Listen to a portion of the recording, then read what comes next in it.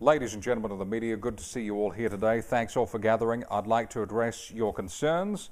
The people of Summerlin, Las Vegas are obviously up in arms and have obvious concerns this Halloween, and rightfully so. First off, the military has just announced it is missing very sensitive cargo. If you happen to see this these missing barrels, do not, I repeat, do not open. Call 911 immediately.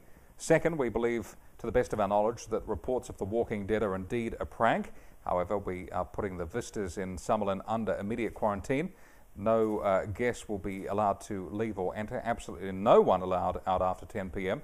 The military has strict orders to shoot looters on site or those caught out after the curfew. Stay indoors. Third, we are investigating this man, as you know, and known as the Pigman.